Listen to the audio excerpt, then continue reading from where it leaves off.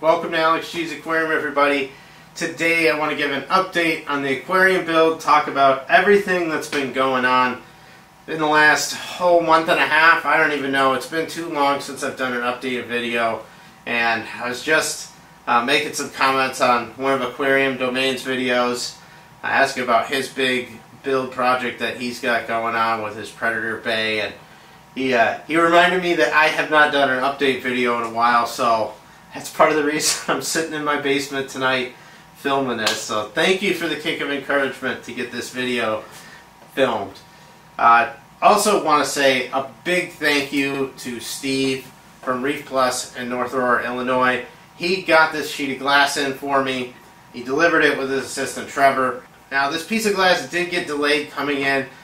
There's a lot of people ordering aquariums right now, and with weather delays and shipping delays on top of that, it took a little longer to get the piece of glass than we wanted, but no fault to Steve. He got it in as soon as he could, and as soon as he got it in, he hand delivered it with his assistant Trevor.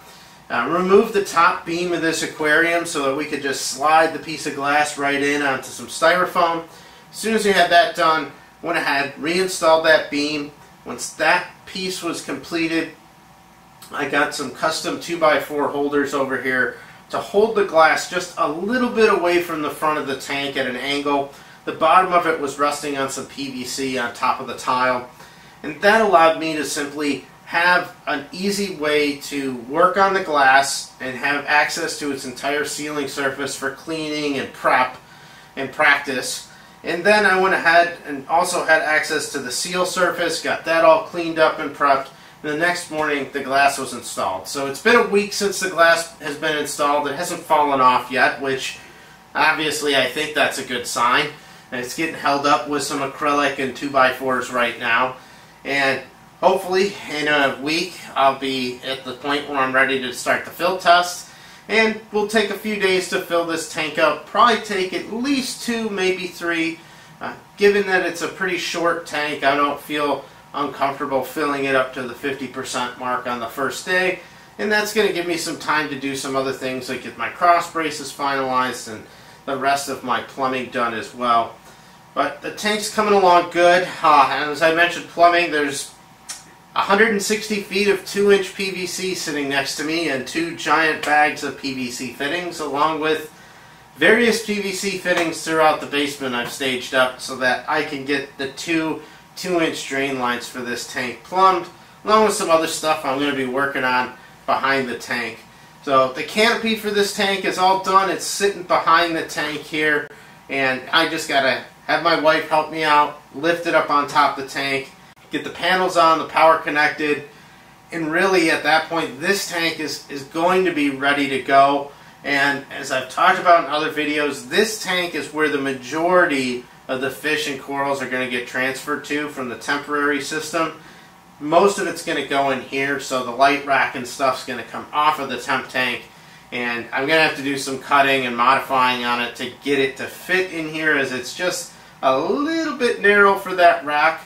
Because of how it was mounted before, there weren't any canopy sides at the last house, so it didn't matter how long it really was. In this tank, though, it'll have to get shortened up just a bit. Overall, this tank's looking good. Let's talk about the next part of this project. Please don't mind the mess. This is my workbench. It gets a little cluttered at times. I'm sorry. Don't ask how I cut pieces of wood. It just involves clearing a small trench through this. This is what happens when you make a makeshift workbench.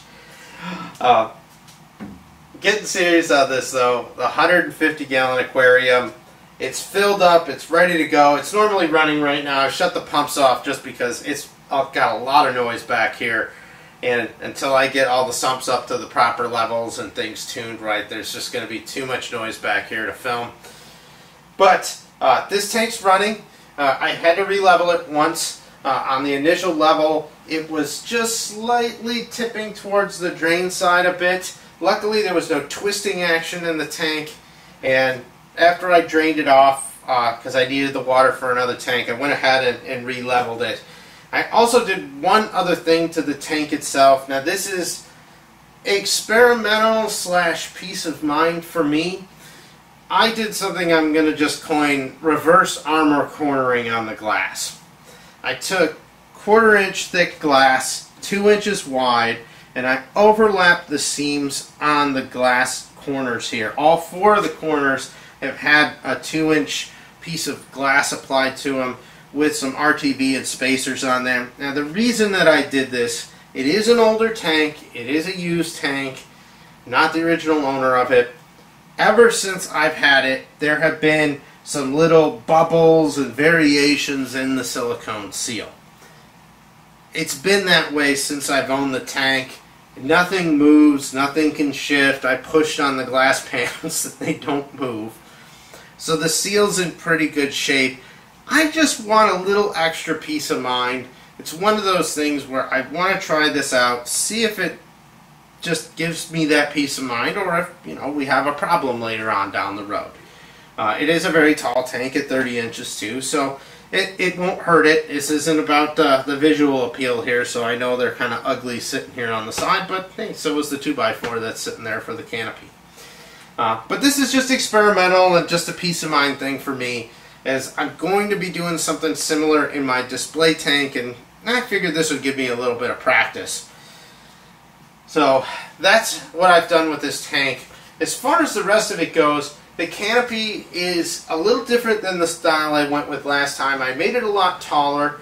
I wanted to be able to get, you know, my head under here, and also camera equipment, because I really want to make this a dedicated mantis shrimp tank eventually. To really observe the behavior of a mantis shrimp or somatopods, you got to be able to capture them from different angles, and the front-on view is always great, but sometimes that top-down view is very interesting as well, to see different angles for how they are looking at something or stalking prey.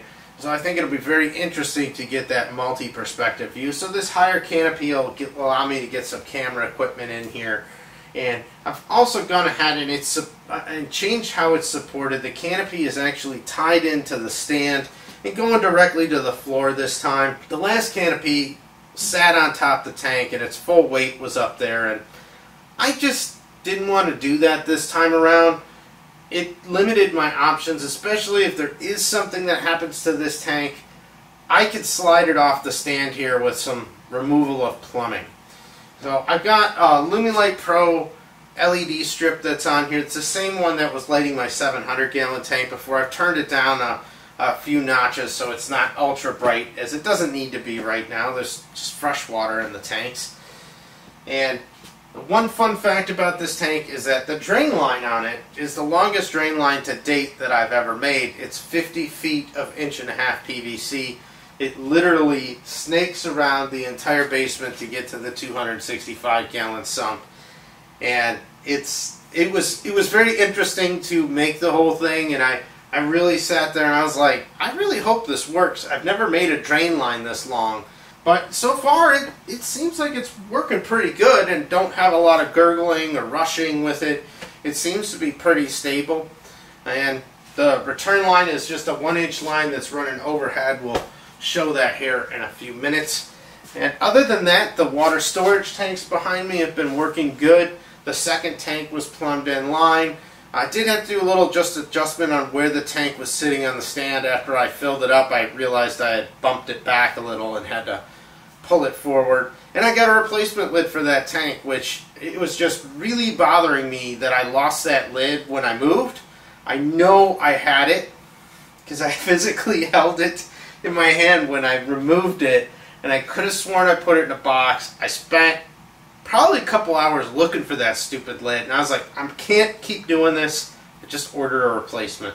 So that came in, everything's good there. The 265-gallon tank has gotten a lot further along than I ever thought it would in this amount of time. This looks totally different from the last time I did an update video. I started off by cleaning the tank out a little bit more. I got the skimmer cleaned out a bit. I sprayed the inside out with some citric acid. I built up a shelf and a board on the side and the back, similar to what I did for the last build, although I extended it up a lot higher over here, and it'll allow me to mount electronics, pump controllers, the apex on both sides of this board, which will be very nice. I'll still have the shelf for my calcium reactor like I did before, and I'll have another whole board here to fill up with pump controllers, power supplies, whatever needs to get mounted back here.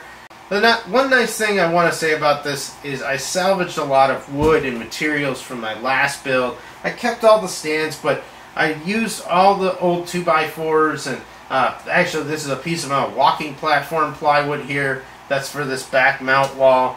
So it was nice to be able to reuse some materials for this and, you know, not have to spend more money to buy more materials. Overall, it turned out good. Once I got that piece done, I started moving on to getting the 150 gallon plumbed in, the UV sterilizer plumbed in. With the UV sterilizer, I went ahead, put it in the same place that it was before for the most part. It's raised up a little bit in case I have to do skimmer maintenance and pull the entire thing out, as I had to do at least once before on the old build. But the nice thing is that it's set up in a way it can't run dry. Yes, some detritus and debris will get stuck in it, but that can be easily washed out with its regular maintenance cleanings.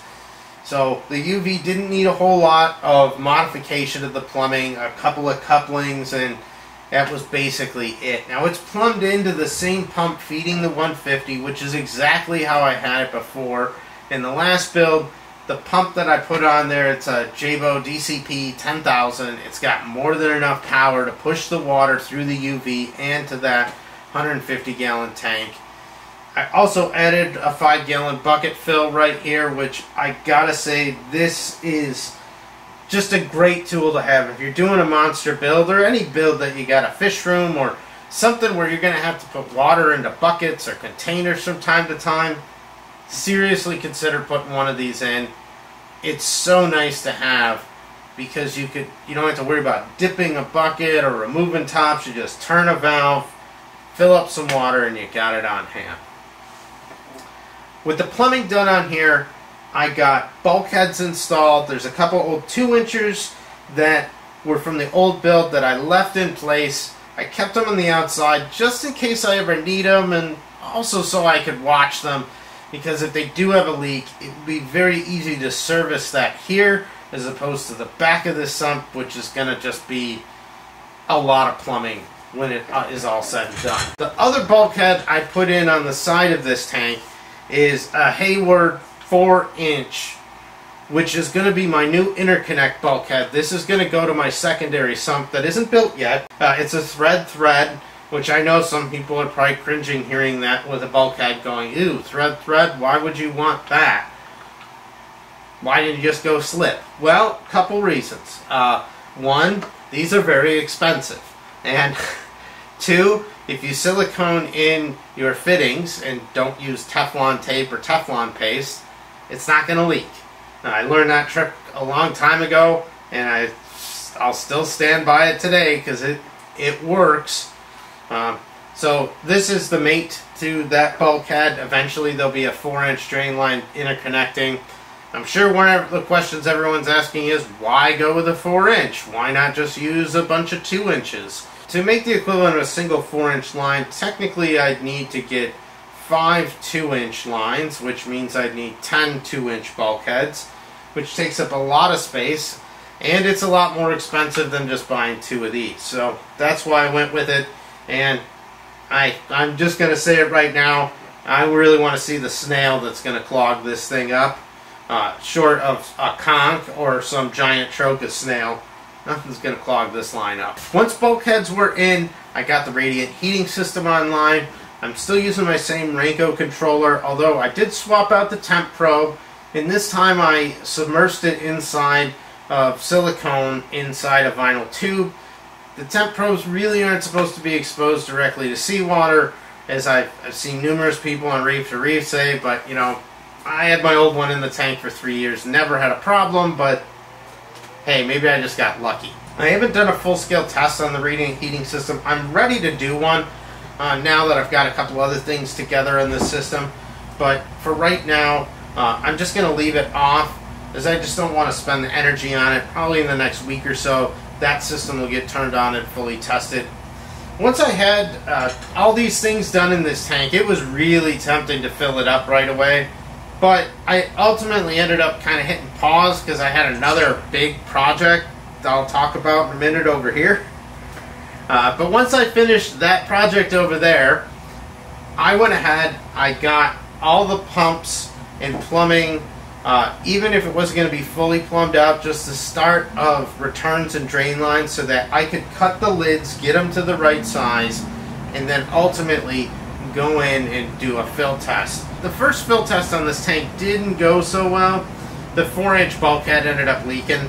Wasn't a really bad leak, but that wasn't something that could be tolerated. It was a steady stream of water. That's what led me to filling up my 150 gallon the first time.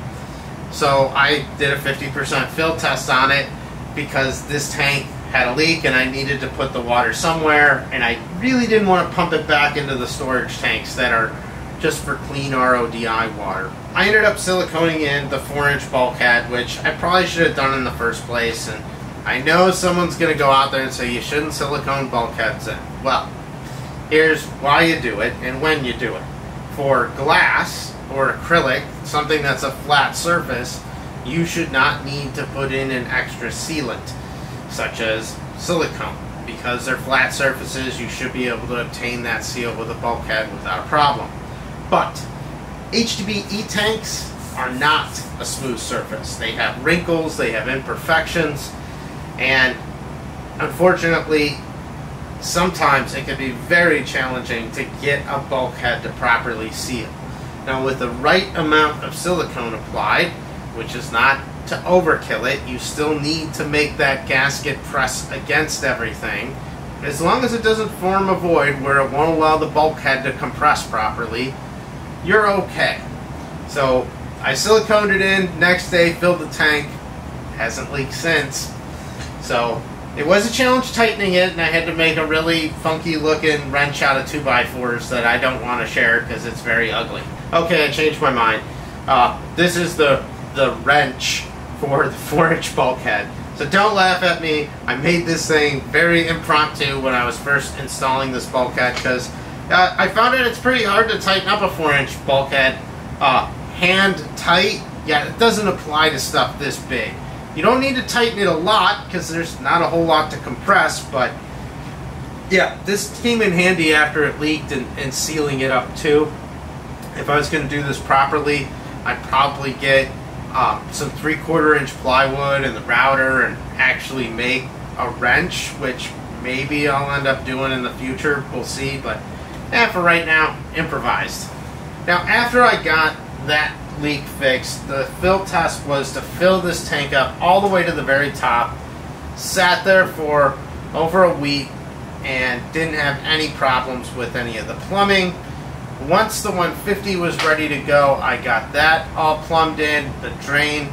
So once the 150 was all cleared to go, I went ahead, filled it up to capacity, and had it running. I did that right after I got my big project here done. Now let's go ahead and talk about that, as this tank is just going to have more and more stuff added onto it as the build progresses. Next part of the build I want to talk about is the 700. This tank right now is filled up with water. It's got one of the refugium lights that'll be on here. I put my old grow light on here just so that I can have something. Haven't cleaned the glass, haven't tried to pretty up the front of the tank yet as it's still in testing mode.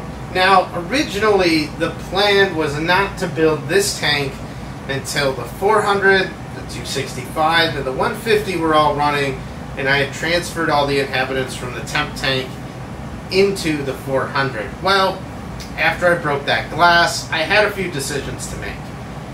One, I was going to run out of things to do very quickly with this 265, and I didn't want to just sit here twiddling my thumbs. I decided to move forward and build the 700. Another thing I wasn't going to initially do was make this a pond liner tank.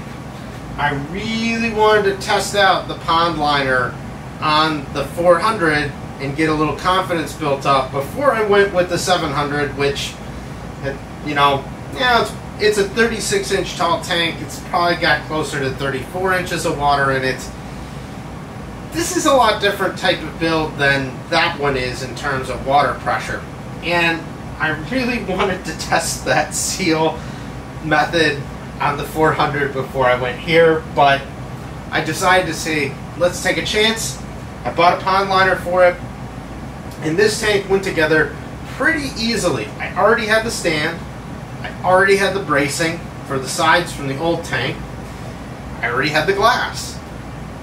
All I needed to do was build a new front frame, which is a tripled up 2x4 beam that's all screwed together in various perpendicular patterns and also screwed into the bracing sides and the stand. The bracing sides, I removed all the old L brackets I had on there from the old build where I reinforced the plywood tank. Because that plywood tank was a little bit bigger, the bracing sticks out 1.5 inches on each side of the front, and it also kind of overlaps slightly in the back because it was just a little bit larger and it wasn't worth it to do all that work to modify it because the structure of that bracing is sound. And it actually gave me a few more attachment points with L brackets to tie this new front frame in to the side bracing. So worked out perfectly. Once I had all of that stuff completed, I plywood skinned the inside. I went with a new cross bracing system, which I built on the 400 but hadn't tested yet, which it's threaded rods. That are 3/8 threaded rods with double locking nylon nuts on each side. There's an aluminum plate behind here and a washer to help spread that force out into this beam. And on the inside of the tank, I had countersunk some holes to accommodate 1/2-inch PVC, which gets buttered up against the pond liner and then gets some silicone on it to seal it up so the threaded rod in here should not get exposed to salt water. And I say should not get exposed. It's experimental. In a few months I'll probably pull one of these out, inspect it, and make sure it's looking okay. As long as this is working good for this tank, I'm going to go ahead and do this same method on my main display tank when I build it. So I got all that stuff done with the plywood skin. I built a canopy for it. I had to disassemble it, take it down though. Before I put the pond liner in, I had to get this glass out and get it off the old plywood tank that was just like the 400 when I broke it. So I was a little nervous about this glass and breaking it since I shattered the last piece. It kind of is a little bit of a confidence wrecker. But I ended up thinking about a couple of things with this based on the fact that I shattered the last piece. And one of them was, how do I minimize handling this glass so that I can't do that very easily? I came up with a solution that was going to help me in 2 ways. Because not only did I have to clean the glass off, I had to get it in here. The way that I solved the cleaning of the glass problem also solved my how to get it into the tank problem and relieved me from some very challenging things that would have been high risk for breaking this glass. The biggest one being installation of the glass. This piece of glass is 3/4 of an inch thick. It's just under 8 feet long and it's just under 3 feet tall. Weighs somewhere between 300 and 350 pounds. To try and lift this piece of glass over the top would have been challenging and dangerous because you got to lift it over your head. If it breaks, you're going to have that full weight of shards of glass coming down on you or whoever else is helping you. I didn't want to do that, so I decided right up front is that this top beam will be removable. So what I'll do is I'll get the sheet of glass ready. When it's all cleaned up, I'll put the pond liner in, and then I'll remove this beam so the pond liner is just hanging. Then we'll shimmy the glass in, put it on some styrofoam, work it in, put the beam back, and all be done. Well, it worked. Before I even cut the plywood off the sheet of glass from the old tank, I built a custom 2x4 stand that would allow me to hold the glass up vertically so it could be cleaned and all the plywood cut off, all the old RTV cut off, but I made the stand just a little bit higher than the lip of this tank on the bottom. So when I was done, I could just push that whole glass holder right up to the tank and just slide the glass in, and it worked perfectly. My wife came down, helped me out. All she had to do was steady the piece of glass so it didn't tip over as I was moving to kind of rearrange myself. Got the glass in. Next day it was sealed in place. This one sat for 2 weeks to allow the RTV 108 time to cure. I've done a little bit of a job. I still have some left here. You can still see painter's tape probably. There's still some excess RTV I got to cut away, and I need to put some FRP board as a facade for this, because just seeing the sliced up pond liner and underlayment for the pond liner, it's just not very visually appealing, so that'll get changed. And the glass was all set up. The plumbing was led up all the way to the tank, but I did not install the bulkheads on the tank, and I did not install the cross bracing on the tank. I ended up doing a 1/3 fill. At 1/3, I went ahead and tensioned up the pond liner in the back so that it was just going to lay flat. I wasn't stretching it, just pulling it to where it wouldn't have wrinkles in it, which did a pretty good job with. And then I put my cross bracing in. Once the cross bracing was in, then I filled it up to 2/3, and then I just tensioned out the pond liner to get the bulkheads in here as well. I wanted the pond liner in that place to be as flat as I could. Worked out pretty good. Those got siliconed in.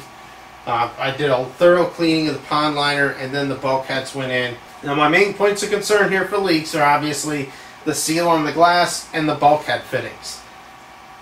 I'm 11 days into it at this point. Nothing has happened yet, but I don't consider this successful yet. It's going to have to be several months before I start to get more comfortable with this, because you just never know how things are going to happen over time. But the tank's filled, it runs, just off right now for sound.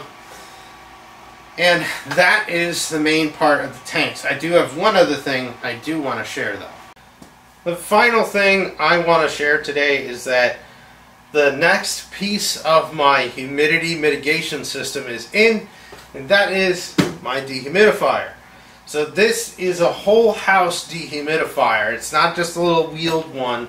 I had my old one here still, and the poor thing was struggling already in here with the 700, the 265, and the 150 running. The containment of the moisture with the plastified sealing has made the humidity in this space go up pretty dramatically pretty quick with all this open water flowing already. So this is a ducted dehumidifier. It can have ducting on it, and what I'm eventually going to do is I'm going to put in ducts to the 700, the 400, and the main display tank to pull air out of those canopies and through this dehumidifier. More than likely what I'm going to do is, once I have everything ducted with the 400, the 700, and the main display, is the exhaust of this dehumidifier, which is a warmer air and drier air, I'm going to likely duct it to be blown out into the main basement, which will help create a negative pressure in this room.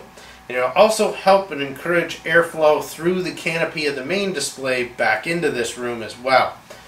So this thing, I will say, is a beast. When I started this up, my humidity was starting to get into a little bit of a scary position where I was starting to hit the 60s, and the little dehumidifier I had just really wasn't cutting it in here. I turned this thing on. It was like the first day I got it. I turned it on. It took the humidity down in this room, which is 700 square feet, from, it was reading 61% down to 42% in less than an hour. So the thing's a beast. It does a good job, and I can't believe how quickly, when I turned it on, I started seeing water flowing out of it. I just had a vinyl tube at the beginning, but I've gone ahead and I've just left a little section of vinyl so I know I can visually check to see that it's working. And it's just been PVC plumbed into the floor drain over here. But this thing's working great. It's not overly loud, and it's a fairly energy efficient model. It's rated for like a 5,300 square foot home, and I figure I'm not even close to that between my upper floor and my basement. I'm not even close to it. We'll see how it runs. Obviously, with humidity control, this might not be the only thing necessary. I do have another option to put ventilation in where I just blow humid air outside. I have not dismissed that. I'm just not going to do that from the start this time around. That will be more of a, if I have to do it, I'll do it later on type of thing. So that's the update for today. I know it was a ridiculously long update. If you're still awake or watching, thank you. I really hope that you got something valuable out of it. Of course, if you got comments or questions, go ahead and leave them down below. I'm going to really try to do more update videos if I can. I think now that I'm getting a lot of this stuff done, I've just been in hyperdrive trying to get things moving because I'm getting so close.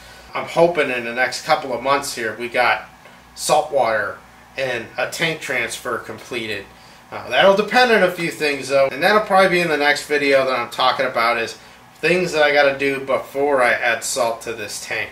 If you want to see more frequent updates, tune in to Reef Girls live streams. I'm a frequent visitor there to talk about updates and just talk about aquariums in general, have a laugh, discuss interesting aquarium topics. If you can't make it on Saturday nights, Reef Girl has been throwing some live streams out. I think it's once a month right now, where she's doing an international live stream where she's doing it on Sunday, an earlier hour to be able to catch people from other time zones and other continents to join in. That's the video for today. Thanks again for watching, everybody, and I'll see you on the next video.